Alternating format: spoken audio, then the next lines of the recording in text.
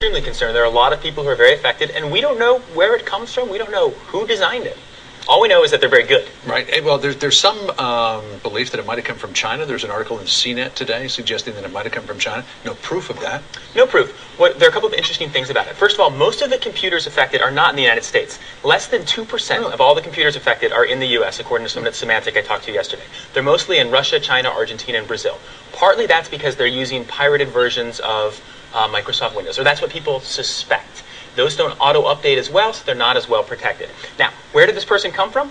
I don't know. Maybe China, because that may have been where it started to spread first. Maybe the Ukraine. In the initial version, there was some very tantalizing code that said, don't affect any computers in the Ukraine.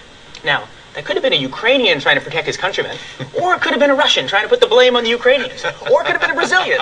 We don't know. Wow, the cyber world. It's very interesting. Conspiracy theories abound. So what does this worm do, and what will it do? I mean, what does it do once inside the computer, and what might it do April 1st when it's set to either update or become active?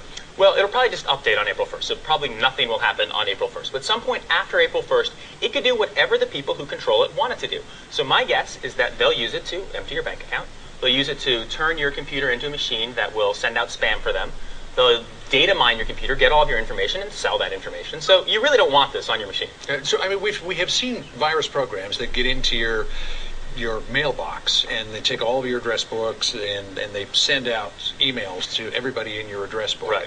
You know, what more could this one do than that? I mean, this idea of being able to get to your bank account is certainly troubling. Well, so what it can do is it can install what's called key logging software. And what that would do is it would record every keystroke you type in. So you go to your bank account, you go to chase.com, you type in your name and your password, it will record that. It will then dump that into a database. They will be able to mine the database, extract all the usernames and passwords. They will sell that to somebody, and whoever buys it is not going to do nice things with it. So how do you know if you've got it?